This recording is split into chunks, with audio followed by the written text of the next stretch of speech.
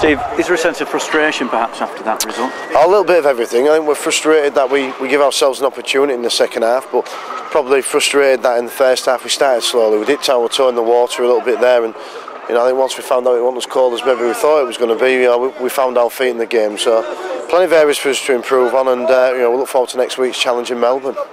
Darrell Goulding, first cap for England, but probably not the result you were looking for. No, obviously I'd want a win off on my first game, and obviously all the lads would, but it was a tough game. We expected that coming into the game, and obviously we made it hard for ourselves at time, but we can take some confidence for that and go into the Australia game quite confident. Yeah, I'm obviously very proud, and when the national anthem being played, we're a bit nearly in tears. I think we're singing away, but yeah, it's a bit of bittersweet really. Obviously it's a nice feeling making your Test debut, and obviously over here in New Zealand against a very well, according to them, one of the best New Zealand sides they've had for a long time. But yeah, like I say, it's bittersweet, and the bitterness really is the sort of probably it took us a little while to get into the game really, and probably believe that we could win. It was always going to be important, I guess, to get that first try after the break when it was 12-0. Unfortunately, it went the other way. Yeah, it was a poor try to concede as well, a really poor try from a scrum there, and I think we could have done a whole lot better in that situation. But I think the first try after half time, if we could have took that one, we managed to rescue some momentum there and score a couple of quick fire tries, and another couple of opportunities possibly to score there, but. As many chances as we missed with the ball, we missed some chances defensively to turn the screw as well, and we need to get both aspects of our game together.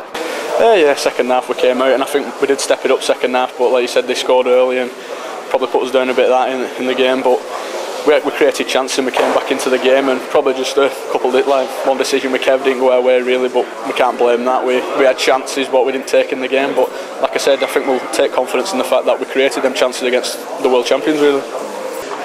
Probably we showed a glimpse of what we can do in the second half, and if we'd have been a little bit more consistent and done that on a more regular basis, we'd have probably applied more pressure. And we did have opportunities, like me making a break, and Locker's made a break and passed to Shenny, and we did create opportunities. I think we've got to be a little bit more critical both defensively and with the ball.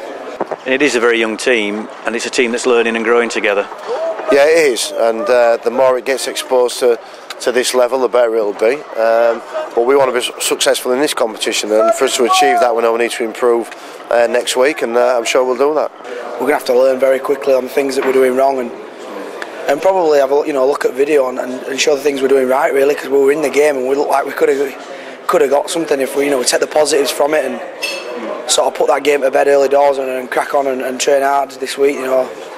Hopefully we'll be with a shot. Yeah, obviously we'll go to Melbourne. I think the lads will enjoy it to get in there and hopefully get a bit of sun and that before we play. And like I said, we'll have a week's training and hopefully we can do well with that and move into that game. And like I said, from that game, I think we can take a lot of confidence that we know that we belong here against this sort of opposition. Thomas, the first game was always going to be vital, and you Kiwis got the win.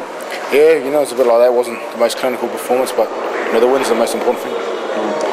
Were you a little bit disappointed perhaps at half time, only 12 points ahead given the amount of possession that you had?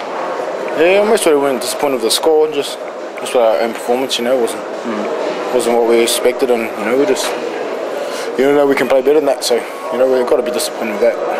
It's a pretty young English side, you'll know a lot of the players obviously. Sam Tompkins, your Wigan teammate, how do you think he went? Yeah, he was good. He's always dangerous to me, so I think get a few more opportunities, he's going to set it to light, so yeah, I thought he played well.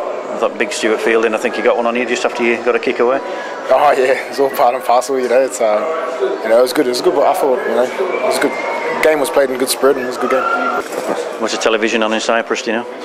The television was on in Cyprus. They went to she'd already organised the bar. Yes, she rang me up saying that a Cyprus bar had opened up especially for the 60 to be in there, so we're all in there with the yellow t-shirts on supporting us, and yeah, I'm sorry I couldn't get you a win.